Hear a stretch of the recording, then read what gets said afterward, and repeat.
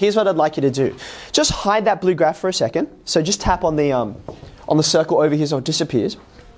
You can get rid of this slider if you like. We're going to not need it for now. And now, instead of having a polynomial, right, x to the power of a thing, x to the power of some number, okay, what I want us to do is reverse that, okay? So we want to have not x to the power of something, but something to the power of x. Now that something is going to be really important. I want us to muck about with it a little bit. So in here, I'm going to put in just the letter A. That's going to be my base down here, okay? We'll add a slider in a second, but just back on this keyboard, this is the button you want to get to the power, or you could have done the hat button on your keyboard if you like. It's up the top now, and I want to make x the exponent there, okay? Now I'm going to add my slider.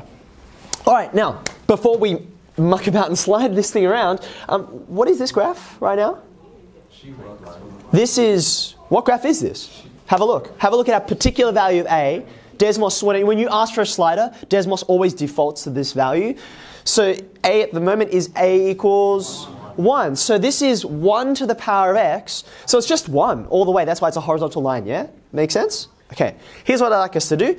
Change that value, or rather change this, go to this little cog up above here. And you can see in here, you can change the domain of A, the values that A is allowed to take. For the purposes of illustration, what I'd like us to do is make the lower boundary 1 and the top boundary 5 should do it. So put a 1 in there on the left and then put a 5 over there on the right. You got that? Does that make sense? Right. So I got to this screen by hitting the cog, and then I can press that and press done. Now I get this. Okay. So does yours look like mine now? You see, before we had -10 and 10. That was our domain for A. Now I've got 1 and 5. Give me a thumbs up if you got that. Yep. Okay. Now you've got that now. Please go ahead and play with A. Change it and see what happens. Exponential. So this is. Say it again, Saray. This is an exponential curve, right? We've got x in the exponent. That's why we call this an exponential curve. And you can see what happens is, as the value of A increases, you get an exponential curve that's kind of, well, it's steeper over here, and it's shallower over here. Okay, it's dancing around. All right, very good. Now what I'd like you to do is just hit pause, and take A, put it somewhere around 2. 2 will do it for us. Okay, that's close enough for me. All right. Now remember, we looked at x squared, x cubed, x to the power of 4, and we looked at its derivatives. I deliberately asked you to hide the derivative here. We're going to bring it back in a second. But before you do that, I want you to think with me. How would you describe the gradient of this function as it changes over time? Is it positive? Is it negative? Is it changed? Can someone tell me anything about the gradient function of this? Say it again. Okay, so let me take that phrase, a constant gradient increase. So I want to sort of unpack that, right? I'm going to start at the end, actually. What do you mean by gradient increase? Actually, I'm going to ask someone else what they think Siri means. Why would he use a phrase like gradient increase? Okay, I think Ben's exactly right. This thing gets steeper and steeper and steeper as you go along. So we should be expecting our gradient to be increasing. That constant question is a bit harder to answer, isn't it? Because you're like, how much is it increasing over time?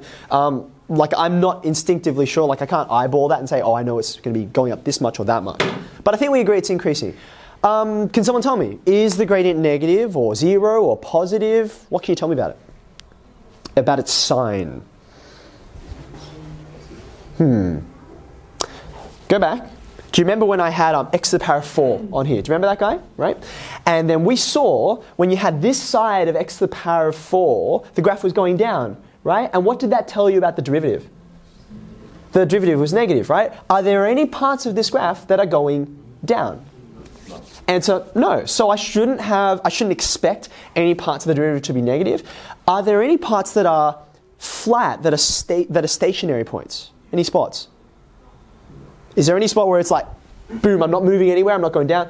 I think Will's instincts are right. I'm getting a shake of the head. Ishan, what are you thinking? Everything after 0. What do you mean by everything after 0? That's okay. Sophie, what are you thinking? You're saying, I want to unpack this phrase here because this is interesting to me. So it's an asymptote, right? Okay, so you're actually both using different language to talk about the same thing. Just want to come back to Sophie's phrase. Sophie said that the gradient's approaching 0. Where were you referring to that, Sophie? Oh, sorry. Well, No. I think that's important. I just want to know where. Like, well, like, it's going down, like, that way. yeah, okay, so if you're reading from right to left, right? If you zoomed in fact, go ahead and do this now. Zoom in on the left-hand side of the graph, right? If you zoom in far enough, it starts to look like it's really, really shallow. Do you notice that? Right? It's not exactly horizontal. Do you agree? You can try and get quite close to horizontal, go further and further to the left, but it never gets there exactly, okay? All right. Now, what we all did was we hid this derivative function. Do you remember that? Okay, can you make it reappear? Just hit that circle, and that blue graph will come back. Okay, do you have this? Is this what you got? You got the 2 there? Okay. So we've got our red graph, which is 2 to the power of x, roughly. And then you've got this derivative, which is just beneath it. Do you see that? So far, so good. Okay.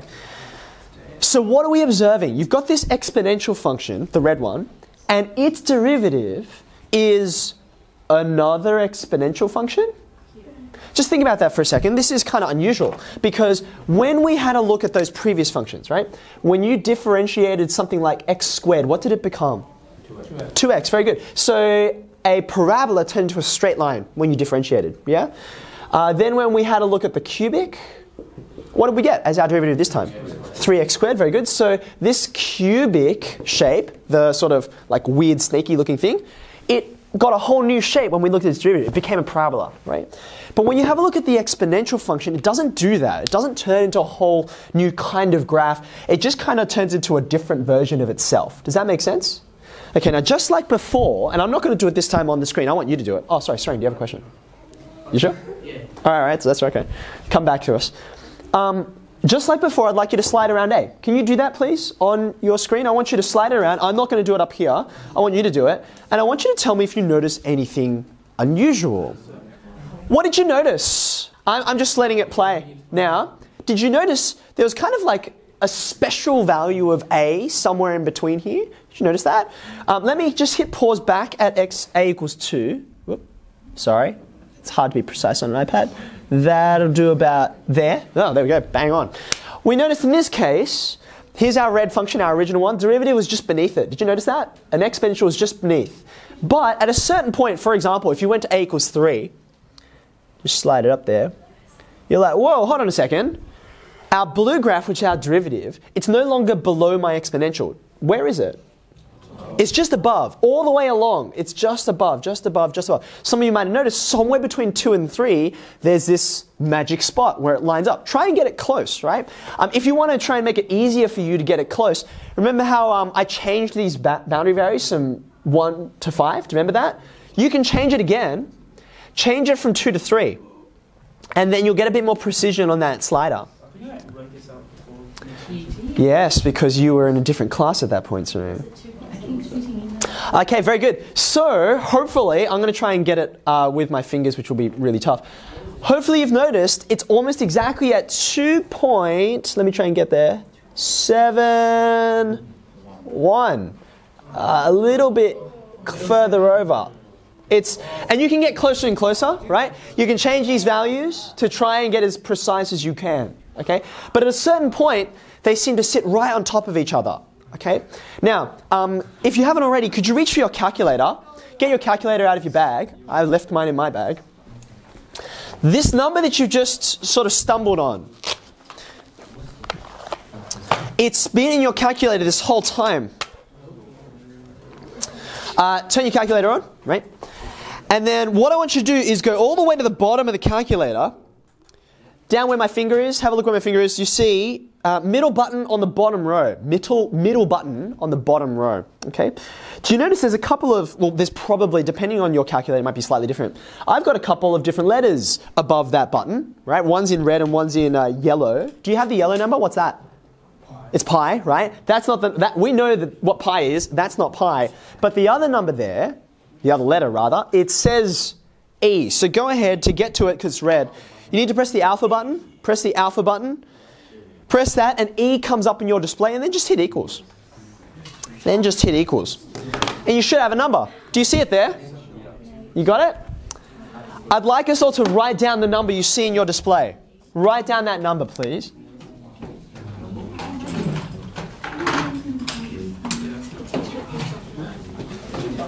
Are we writing that?